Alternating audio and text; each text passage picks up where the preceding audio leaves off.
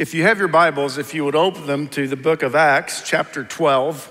Last week, we had a fantastic sermon. If you weren't able to be here, be sure to get to the website and listen to Pastor Mark Youngblood. What a great message last week in chapter 10 of Acts.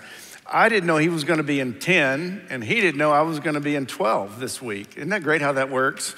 And so I'm going to have him preach more, and that way I'll know what to do next. But it was a powerful message, so I hope you can listen to it. But if you will turn to Acts chapter 12, and just a little bit of context, when Jesus ascended into heaven, everybody assumed, the religious leaders of that day made the assumption that this whole Jesus thing is now over.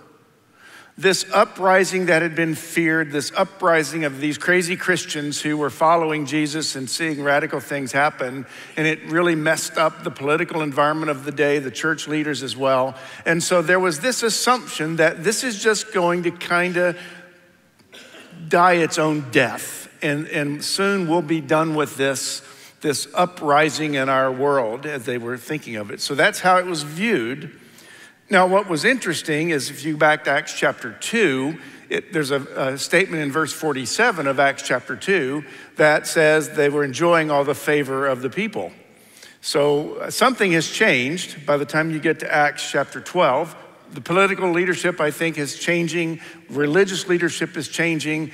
And so maybe they were enjoying some of the favor of the people. Genuinely, people were seeing things happen, wanted to be a part of whatever it was that was happening. But others were probably just willing to smile and pat them on the back and say, it's going to be okay, you know. Again, assuming, as it happened many times in the past, that this leader would be like all the others, and it would come and it would go and it would go away. But that didn't happen. In fact, it kept growing even faster, starting at Pentecost. So religious leadership and political leadership is very, very uncomfortable with what is going on with these Christians. Let's read the story in chapter 12 of Acts. It was about this time that King Herod arrested some who belonged to the church, intending to persecute them. He had James, the brother of John, put to death with the sword. And when he saw that this met with the approval among the Jews, he proceeded to seize Peter also. This happened during the festival of unleavened bread.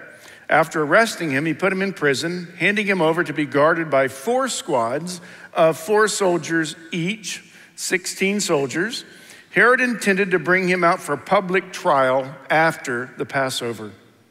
So Peter was kept in prison. Look at this, verse 5. Peter was kept in prison, and here's where the story's going to change. Here's why the story's going to change. But the church was earnestly praying to God for him. Earnestly praying to God for him. The night before Herod was to bring him to trial, Peter was sleeping between 2 soldiers, bound with 2 chains, and sentries stood guard at the entrance. Suddenly an angel of the Lord appeared, and a light shone in the cell. He struck Peter on the side and woke him up. "Quick, get up," he said, and the chains fell off Peter's wrists. Then the angel said to him, "Put on your clothes and sandals," and Peter did so. "Wrap your cloak around you and follow me," the angel told him. Peter followed him out of the prison, but he had no idea that what the angel was doing was really happening. He thought he was seeing a vision, or maybe even dreaming a dream. They passed the first and second guards, came to the iron gate leading to the city, and it opened for them by itself. And they went through it. And when they had walked the length of one street, suddenly the angel left him. Then Peter came to himself. Maybe he just kind of woke up. It wasn't a vision. It wasn't a dream. It was really happening.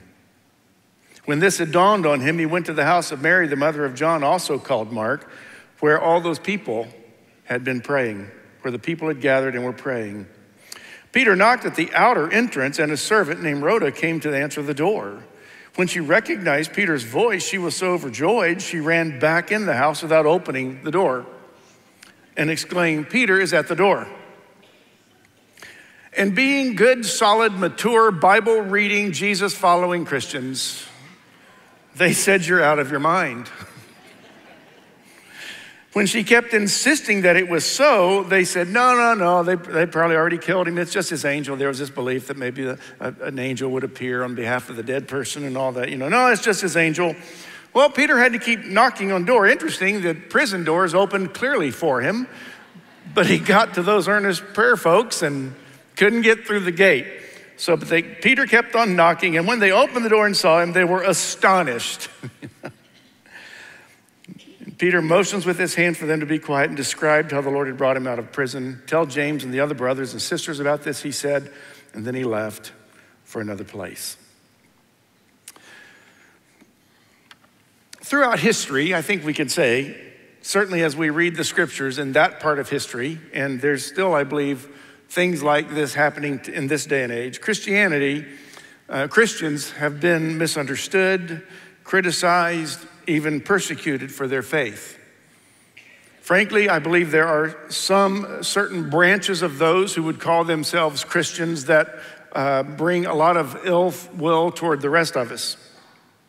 But throughout history, it's been a pattern, mainly in other places in the world, where Christian people were persecuted. There's places in the world today where this is happening. Now, the truth is, me, and I'm assuming most everybody in this room, we grew up in a world that knew nothing of that kind of resistance to Christ. And who knows what the future will bring. I often wonder, what will this world look like for believers when my grandchildren are 50 years old? What might it look like then? We can only pray and do our part while we have a chance. So we're going to learn something very important in the text. If you want to write this down, I've made some way for you to do that on the back of your note page. And here's the first thing I would say. There are times we experience what we call inconvenient interruptions, but in reality, they may be divine invitations. And that's exactly what's going on in this text. Certainly being put in prison, particularly when you did nothing wrong, is an irritating and inconvenient interruption in your life. For the Apostle Peter, you've got to understand, we know him, unfortunately, many will know him as, he's the one that denied Jesus 3 times. But really what we need to know him for is the fire that came out of this man when Jesus brought him back into ministry. And you see some of the sermons that Peter preached. He was one of the most bold, outspoken leaders for Christ on the other side of the resurrection. Very bold preaching. Great sermons in the book of Acts that Peter would preach. So we don't like inconvenience or aggravation, things that disrupt our plans or our calendars, our schedules. And I think, frankly, today's a great day to kind of do an inventory of our spiritual life and assess whether or not we're really allowing God to speak to us. A lot of people will say, well, is God closer? I mean, why isn't God closer?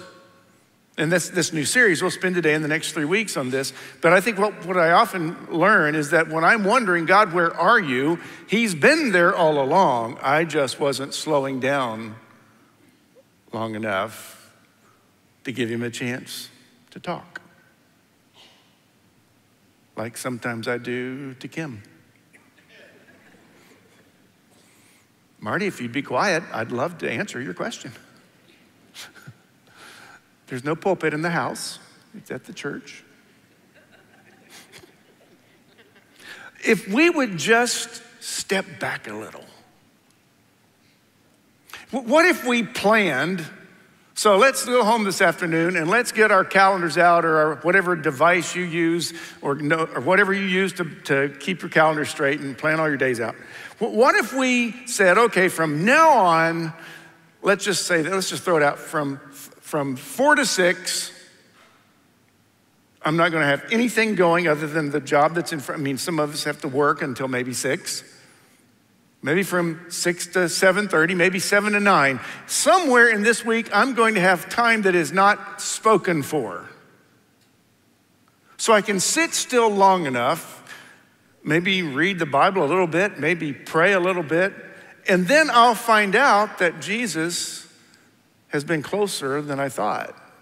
He's been there all along. I mean, there's some excitement in this thought that he's always present, And then when you think of times you'd rather him not be present or be around.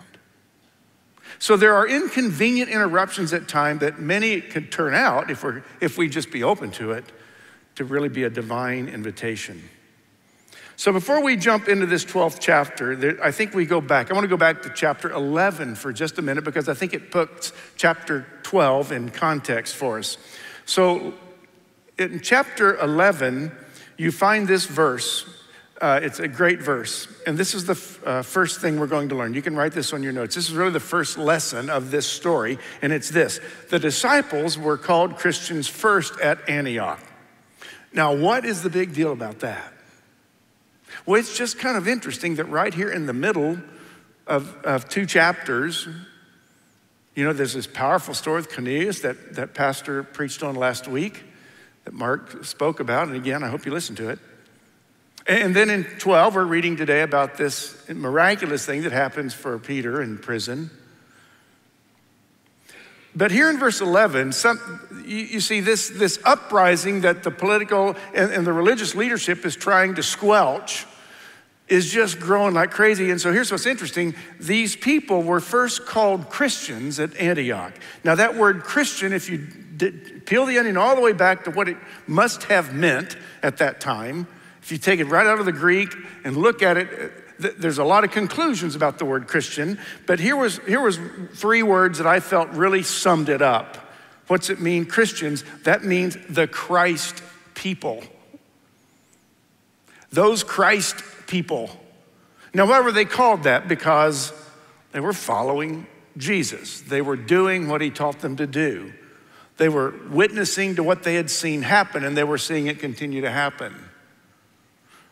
The disciples followed because they had been touched. Their lives had changed. They had been healed. Their personal lives changed. Their home life changed. Their family life changed. Their business life changed. Their community life changed. See, it all had so much meaning to them. And they were so aggressive about it, and they were so eager to share it, that they became known as the Christ people. In our text today, I think we see Peter experiencing a situation that none of us would want. And that's our second lesson that we draw from this chapter. Peter finds himself closer to God in a prison cell. In some ways, he might be comparing this moment as maybe the time hadn't been any closer to God other than the actual presence of Jesus. Perhaps he would never forget that moment when he realized Jesus was willing to forgive him for doing what Jesus told him he was going to do and deny him. Maybe Peter reflected back, that had to be the pinnacle moment of my life when I realized that Jesus was willing to forgive me and use me yet again, sinner that I am. And then I think he would probably remember this moment along the highest moments of his life. Maybe those two things he might remember. He was very close to God in that prison cell. God showed up in that place. I think that's one of the things that continues to draw me into our prison ministries for women and men, because God is very much present there. There's a hunger for him. There are a lot of men and women who wish they'd been told this story a long time ago. So Peter finds himself closer to God than really he'd been, in his eyes, probably since Jesus physically left the planet. He's being guarded by 16 soldiers around the clock, 4 squads of 4 each. He's asleep between 2 soldiers. He's bound with 2 chains, guards at the entrance of the cell in the prison. In other words, he's not leaving there. And he assumed, really, the next day there would probably be some kind of a trial. It'd be a mock trial. And the end goal here was that Peter would die as well. And I think he had every reason to assume that was going to happen the next day. But here's what I love about this story. When you start seeing the angel showing up in prison, the angel goes over and says, and let's look at that again. It's verse, it's verse 6. So the angel, Peter was sleeping between 2 soldiers bound with 2 chains, and sentries stood at the entrance of the prison. Suddenly an angel of the Lord appeared, and the light shone in the cell. Here it is. He struck Peter on the side and woke him up. that did two things for me. One, it reminded me as a dad when the kids would want to all sleep in front of the TV on a Friday night, and we'd go in the next morning and we'd go, hey, wake up. We didn't hurt them, we weren't abusing them, no bruises. Just, hey, get up. Time to get up. You can't sleep all day. Being the father that I was, actually preferring to sleep all day at that moment because they'd been up all night, but that's what it struck me was that, hey. And the other thing that struck me when I read that sentence was, look at the peace this man in chains had that he just went on to sleep. Man, on some of those nights when I let stuff get to me and I let something keep me up at night, I wish I could have that kind of peace and just say, you know what, it's in God's hands. I'm going to go to sleep. And when I wake up, we'll figure it out. It's in his hands. But I love that verse. He finds himself closer to God than he's ever been. And then he's woken up, kind of, given a little nudge to get up out of his sleep and follow this angel out of the door. And then he has this moment where he realizes this is real. This is really happening. This isn't a vision. This isn't a dream. This is real. I'm out of prison. I'm now standing in the middle of the city on this one street that the angel had walked him down. And so what does he do?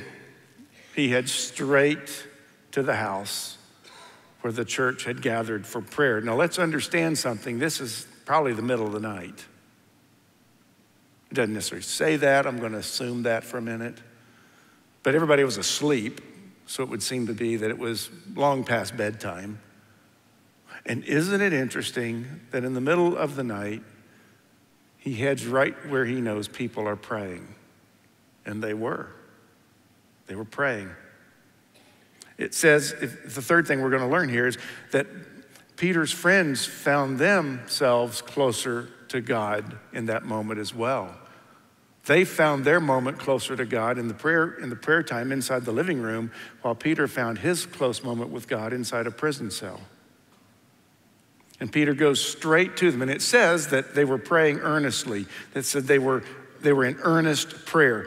Take a look at that word if you want to dig back a little bit and get some definition about that earnest. What's that mean? And basically it means this. Earnest prayer means wholehearted, urgent pleading with God around the clock.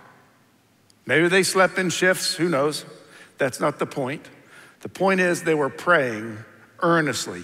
And to give you a sense of what that might look like, earnest prayer, this is kind of a hand raised, both hands raised or hands outstretched or laying face down on the floor in bowing in humility before God, which was not uncommon in those days to just fall on your face and pray. That's earnest prayer. That's what's going on here. And I just love this part where Peter finds himself free, heads to the place where they're praying and knocks on the door.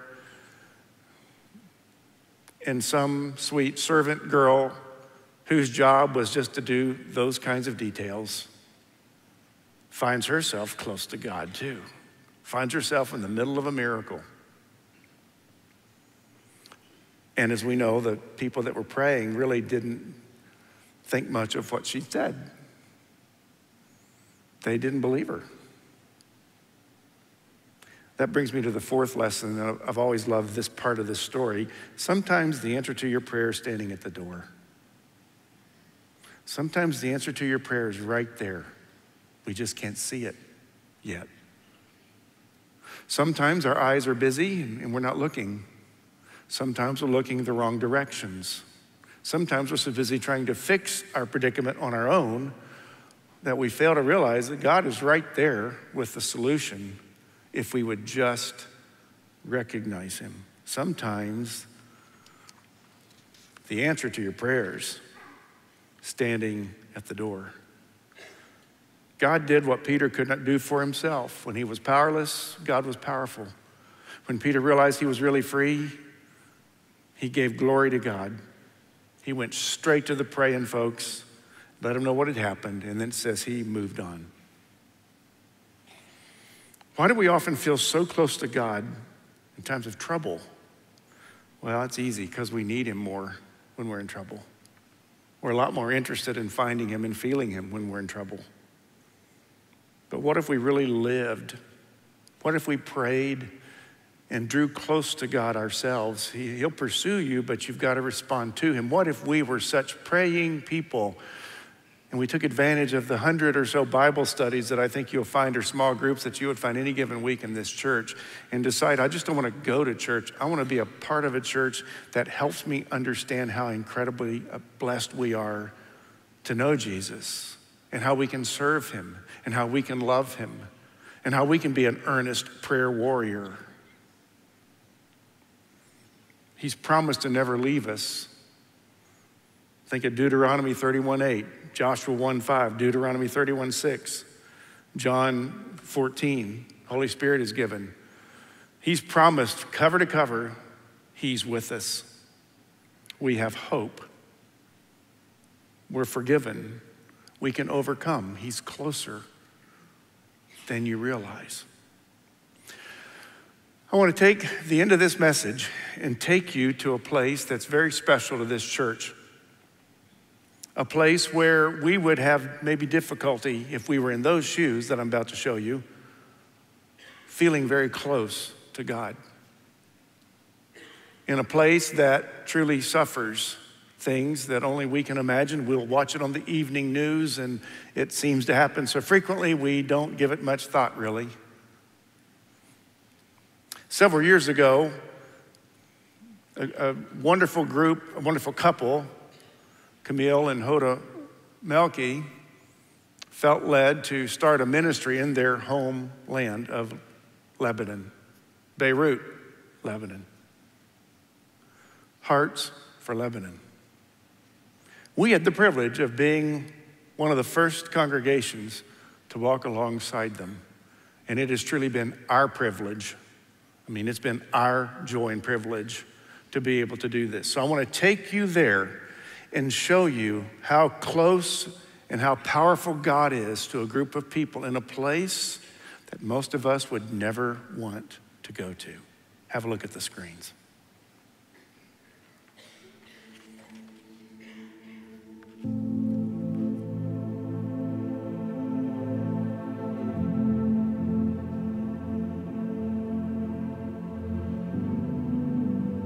I can assure you, I've never heard a couple ever talk about planning a wedding in the middle of bombs. Yeah. In an atmosphere where you weren't sure you'd even live through the event. Our plan was to get married later in 1990, but unfortunately, early in the year, in January, the war between different fighting factions in Lebanon broke out again.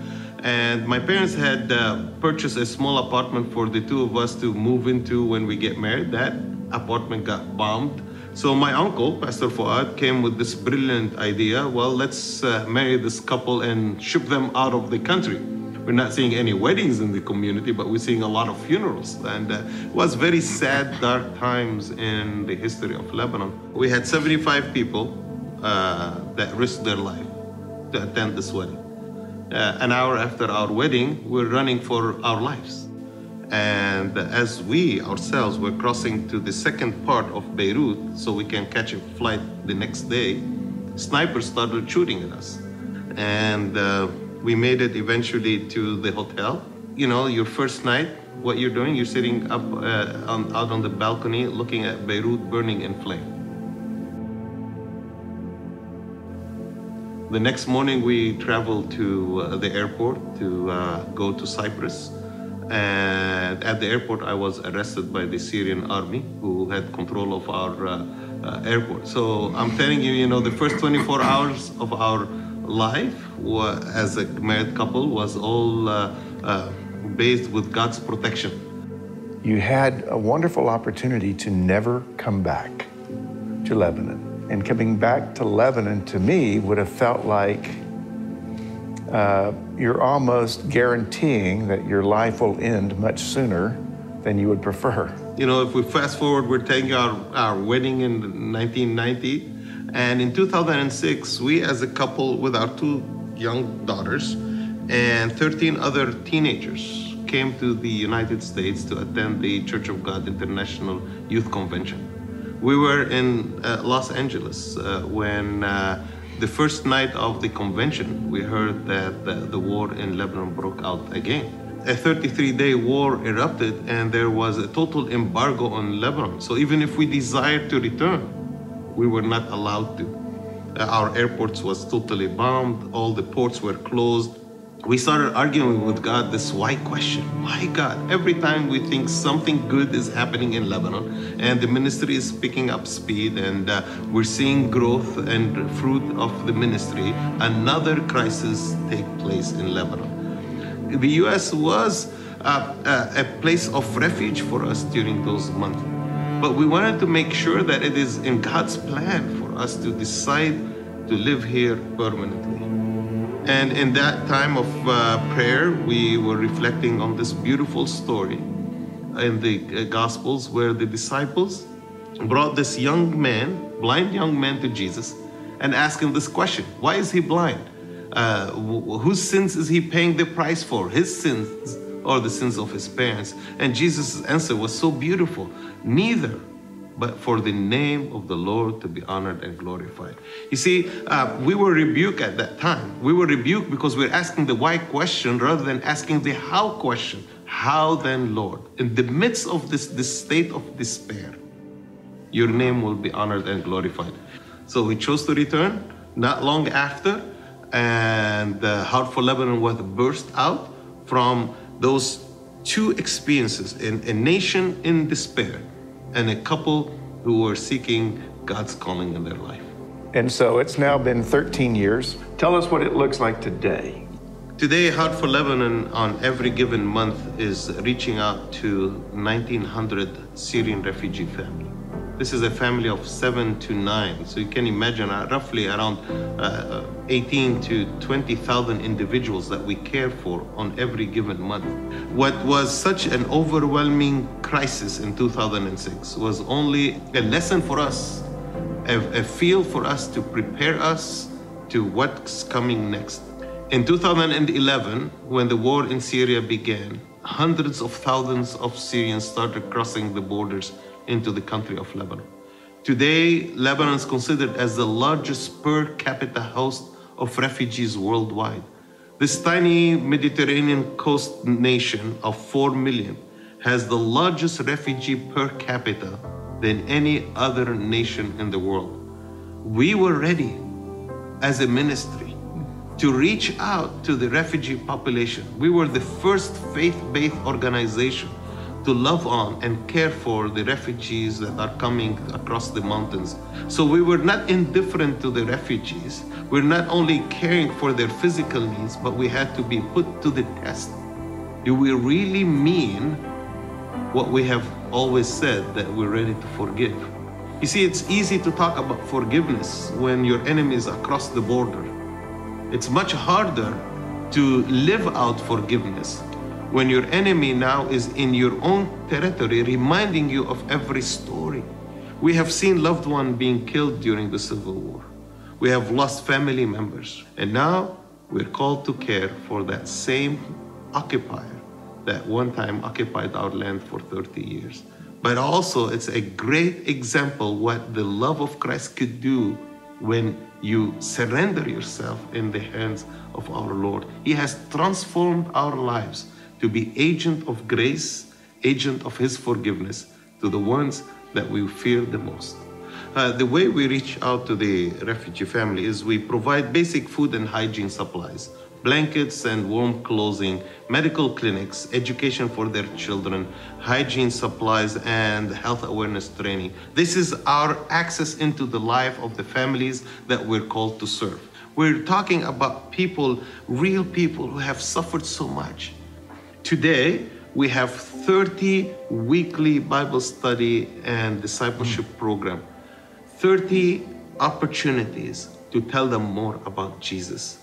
We have, on the average, in any one of our 3 centers, in the south of Lebanon, in the Bekaa, and in Beirut, around 350 to 400 individuals in those Bible studies on weekly basis.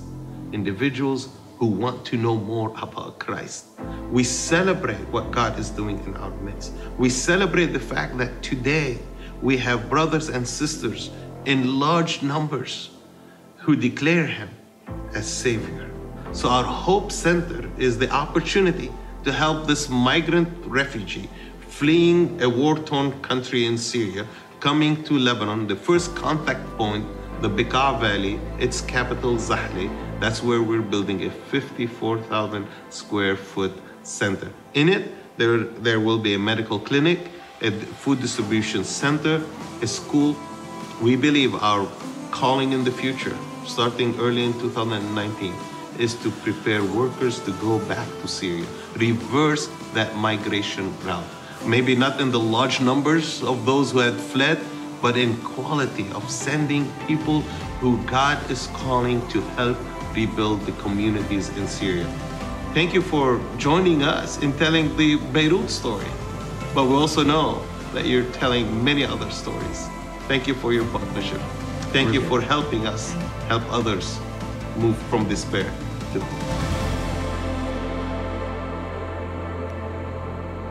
Ladies and gentlemen, Camille and Hoda Melki are with us today.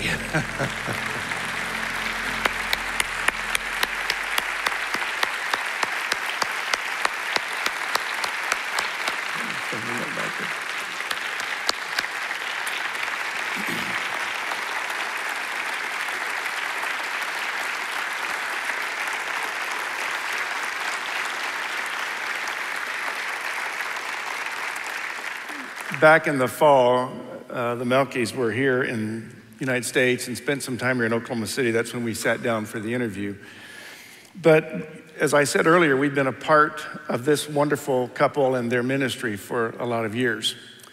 And you saw the building they're building, 56,000 square feet.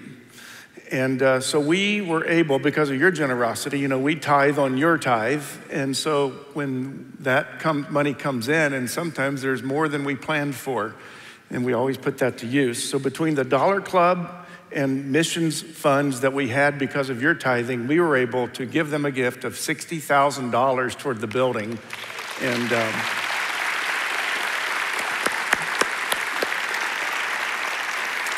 so they will be available. They'll be right down here in the front after the service. We're going to share communion together here in a moment, and then they'll be available here for you all to meet and talk to and get to know. Thank you so much for being here.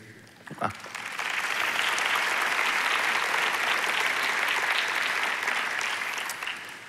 How appropriate is it that on a day we're talking about or launching this series on being closer to God, we will take a step that Jesus himself asked us to do with bread and a cup. So simple, so powerful, and yet we're going to get taken as we hold the bread and cup right back to that moment when he first said, whenever you get together, let's do this so you'll remember that we've been forgiven. Remember the cross and remember that he is with us and never leaves us. We ask everyone to share communion with us. It has nothing to do with being a member of a church. It's about understanding the body and blood of Christ. So please share it with us if you like. And if you don't feel like taking communion, there'll be no pressure at all. You do what's best for you in this moment.